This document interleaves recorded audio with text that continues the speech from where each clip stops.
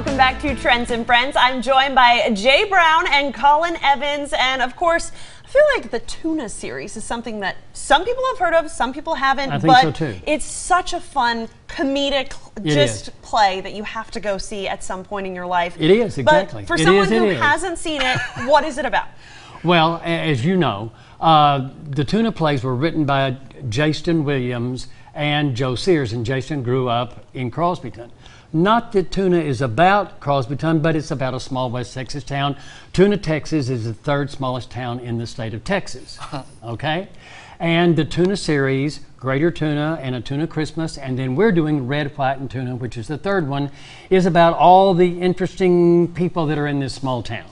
And there are people that, I don't know if you grew up in a small town. No, I grew up in the Dallas region. So the Dallas region, a little bit larger. But I still bet if you saw the play, you'd know the people. Oh, yes. They're the busybody, the kind of ne'er-do-well, the town drunk, the troublemaker, all those people, and it's fun.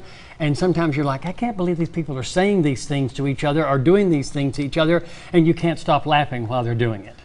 And so we did A Tuna Christmas. Yes.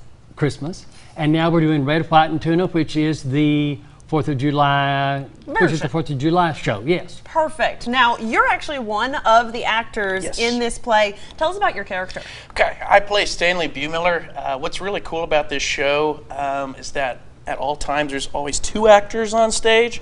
So I am, I don't know how to put this with any other words, but I'd say I'm probably like the white trash. I don't know how else to say that.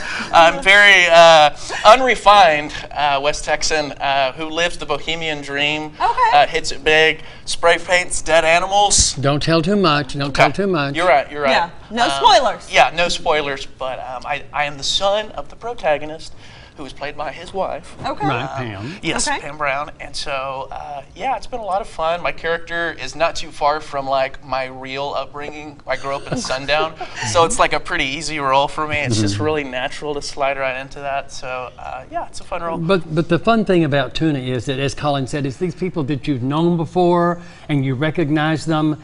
And Stanley's character is that character, and I taught kids like this that you were like, they'll never make anything out of their lives. You know what I mean? You know those people. No, well, and then suddenly he goes off and finds himself and comes back and is like, he's an artiste. He's an artiste. Okay. Exactly, exactly. So when is this going on real fast, and how do people get tickets? Exactly. We open 1 week from today. Okay. That's June the 20th. And you can go online to, it's right there on your screen, LubbockCommunityTheater.org, and reserve your own seats. It's 2 weekends in a row. All that information's on the website. Okay, and good for kids or just more adults? I would say PG-13, probably 13 years old and up. Yeah. Okay. It's got some language in it. Suggestive themes. Always good to know, Always but gonna be great. You can get tickets up until the day?